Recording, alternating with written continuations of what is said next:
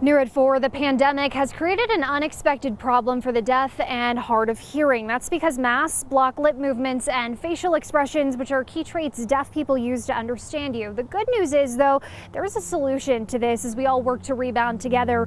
Chief Investigative Reporter Eric Ross joins us live with how one local advocacy center is helping bridge communication barriers. Eric.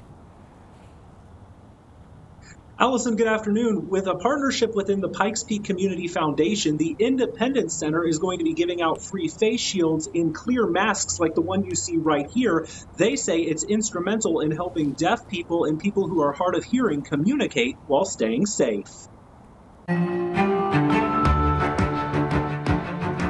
Rebecca Hall is wearing what's considered to be a game changer for the deaf community. It's a face mask similar to the ones you see in doctors' offices, but they contain a see-through film strip so that others can read your lips. I've now been contacted by deaf and hard of hearing people in multiple other states saying, I wish we had this option all the way back when the pandemic started.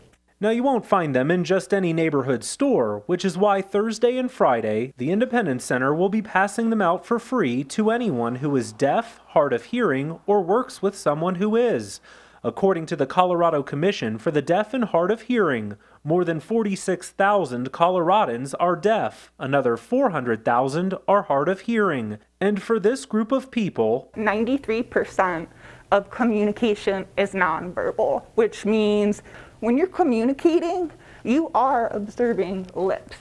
Rebecca says in an era where most people are wearing face masks to protect themselves from COVID-19, communicating has been a bit of a struggle. A good example is, think about going grocery shopping and you're ready at the line to check out with your food and the cashier says, hey, did you find everything okay?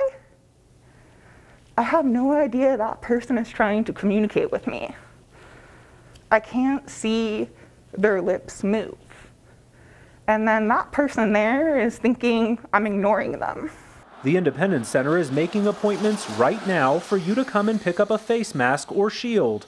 Rebecca hopes this movement will gain some traction and become more popular as we weather the pandemic together. Just by wearing a mask that allows me to lip read, allows me to know you want to have a conversation with me, you're already showing, hey, I understand other people exist. And if face masks aren't your thing, the Independence Center also has these clear face shields. It looks like you're about to go catch some honeybees with it. It's almost like a spit guard so that when you sneeze, particles don't spread to other people around you. They'll be passing these out for free as well. Again, they have clear masks for both adults and children available beginning Thursday. We walk you through how to set up an appointment through the Independence Center on our website. Just head to KOAA.com. This story is on our homepage. Always watching out for you, Southern Colorado. I'm Eric Ross.